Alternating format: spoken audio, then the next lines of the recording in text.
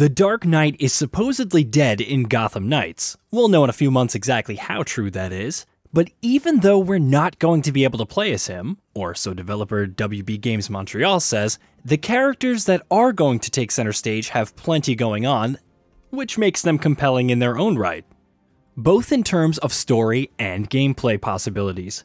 4 members of the Bat family will take the spotlight in the upcoming open-world action RPG, and here we're going to focus entirely on Batgirl, aka Barbara Gordon. Pretty much every major character in the Batman universe has a tragic past. The suffering and traumatic past events are far too common in anything and everything to do with Batman. But Barbara Gordon has most major characters beat on that front. And it's exactly that traumatic past and the way she seems to have recovered from it that makes her such an intriguing character in Gotham Knights. The past we keep referring to, of course, is the encounter that paralyzes her and puts her in a wheelchair.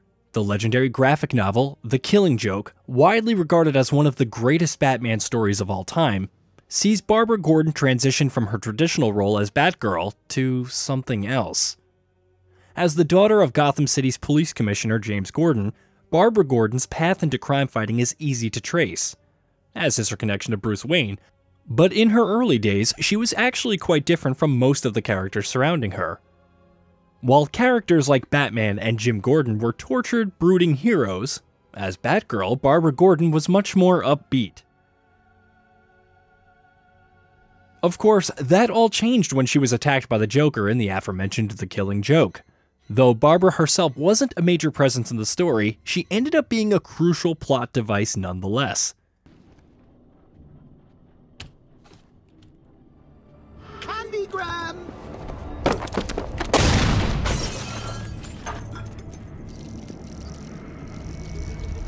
Oh, don't pass out just yet. Come on, show a little spine.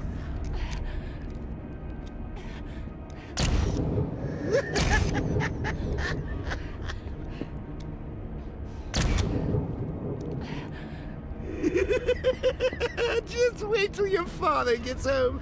He's going to be furious about all this mess. With the Joker using her in his vendetta against Gordon and Batman by shooting her and rendering her paralyzed. Following that, Barbara is deeply depressed for quite some time, though eventually she adopts the Oracle persona. Though she is no longer capable of physically fighting criminals by Batman's side, as Oracle, she can still put her excellent intellect to use and provide crucial backup and behind-the-scenes support to his crime-fighting operations. This, incidentally, was the Oracle we saw in the Arkham games, though Warner Bros. Also remains insistent that Gotham Knights is set in its own universe, and continuity doesn't serve as a sequel to Arkham Knight.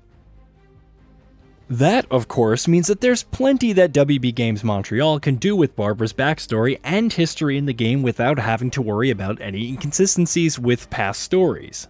And though we obviously won't know the full extent of that until we've played the game, some crucial details about her past have been confirmed. We know that she was once Batgirl, but that a face-off with an enemy that hasn't been named, but is obviously the Joker, put her in a wheelchair, forcing her to adopt the Oracle persona and become the communications and intelligence expert for the Bat family. We also know that James Gordon is supposedly dead in Gotham Knights, having died sometime after Batman's supposed death. Interestingly, her father's death spurred Barbara to action, and she undertook extensive training and physical rehabilitation to return to fitness to the extent that she's now returned to the Batgirl persona. That means that she's not fully capable of putting all of her considerable physical skills to use, while also having all of her hacking and technological skills at her disposal from her Oracle days. There's a lot to unpack here. In terms of gameplay, having a Batman-esque character who's also an expert when it comes to hacking and technology can make for an interesting take on what's become a well-worn gameplay style. Gotham Knights is going to have plenty of similarities to the Arkham games where combat, stealth, and traversal are concerned, and Batgirl is perhaps going to be the closest to how Batman used to play in those games, given her set of skills and abilities, with her technological capabilities potentially being an interesting wrinkle in that loop. Beyond that, However, especially from a story perspective, Barbara Gordon's history in Gotham Knights raises some interesting questions. Like, was it the Joker who paralyzed this rendition of the character as well?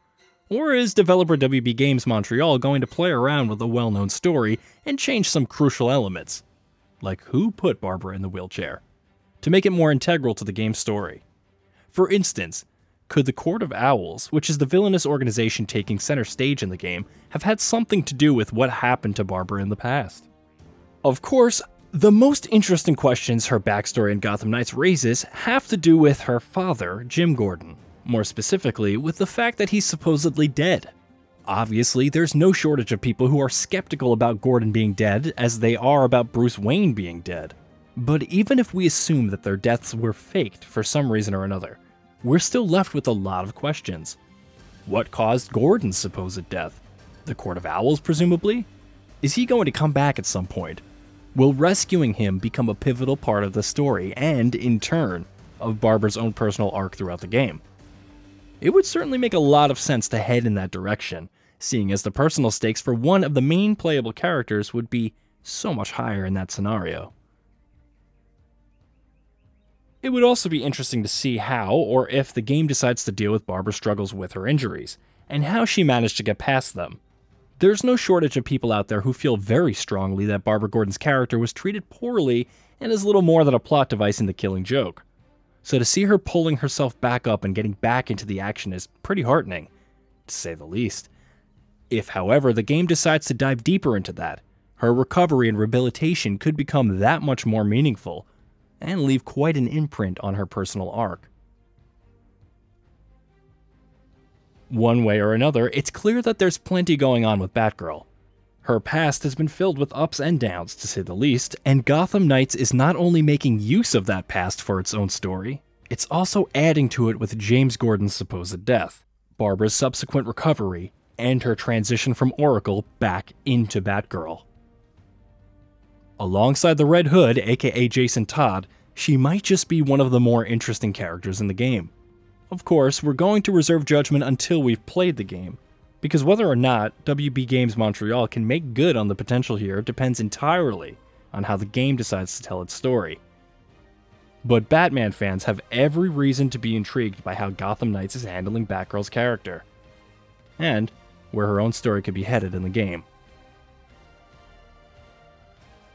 Did you know? We at GamingBolt upload new videos every day. Stick around, drop a like, subscribe, and let us know what kind of content you'd like to see in the future with a comment below.